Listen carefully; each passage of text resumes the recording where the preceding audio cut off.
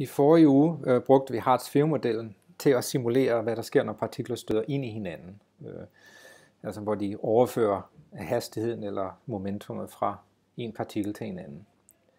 Men vi ved jo, at partikler tiltrækker hinanden. Så hvis hastigheden på partiklen ikke er stor nok i forhold til kraften, ikke, så hænger partiklerne sammen. Og hvis det ikke var sådan, jamen, så ville der ikke være nogen væsker eller faststof. Så det, vi skal inkludere i vores simulation, det er så en tiltrækningskraft mellem partiklerne. Sådan at vi også i princippet kan simulere væsker eller faststof.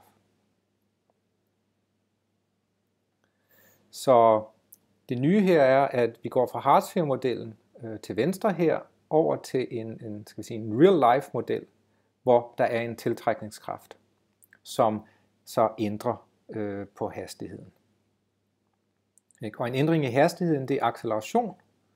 Så ligningen, der fortæller, hvordan en kraft påvirker accelerationen, hvordan de hænger sammen, det er Newtons anden lov, som vi har her. Ikke? Så kraften er lig med massen gange accelerationen. Så det er den her ligning her. Ikke? Hvor det her er massen. Accelerationen er ændring i hastigheden, ikke? Hvor hastigheden det er ændring i positionen som en funktion af tid. Og kraften, det er så en afledning af det potentielle energi mellem partiklerne som en funktion af positionen. Og det er så den negative af det. Så for at have en kraft mellem partiklerne, skal vi så definere den potentielle energi mellem partiklerne. Og den model, vi bruger, hedder Lennard-Jones potentialet, og det er den her ligning her. Så det er den potentielle energi, den afhænger af afstanden mellem partiklerne, og sigma, som er siger noget om størrelsen, ligesom før, ligesom på Hartz-IV-modellen.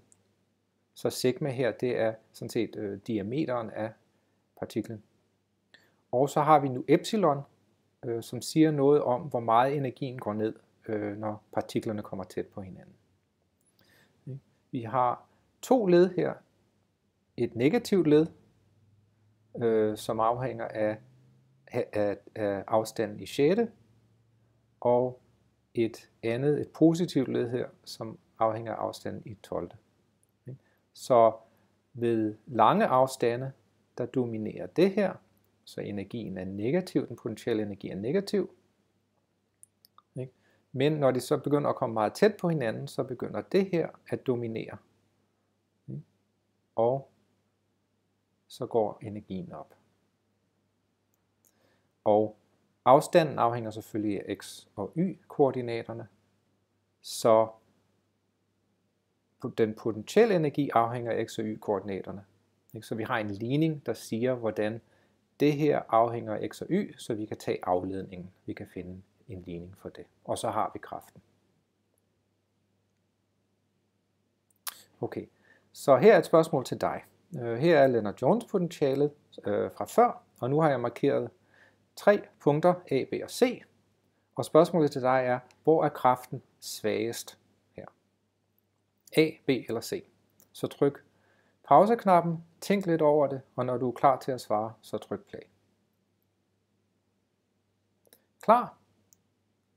Så kraften er svagest ved B. Så det her er vi på et minimum, så afledningen er 0, det vil sige, at kraften er 0. Eller hældningstallet er 0, så kraften er 0. Her, når de er langt fra hinanden, er kraften svagere, men dog større, altså den absolutte værdi er større end 0. Kraften er negativ, hældningstallet er negativ, så det siger, at den gerne vil have R bliver mindre, altså energien går ned, når R bliver mindre. Så det er tiltrækningskraften. Og så frastødelseskraften her, den kommer, når vi er på den her del af potentialet, hvor hældningstallet er negativ, det vil sige, at kraften er positiv. Den vil gerne have R er større for at gøre energien lavere.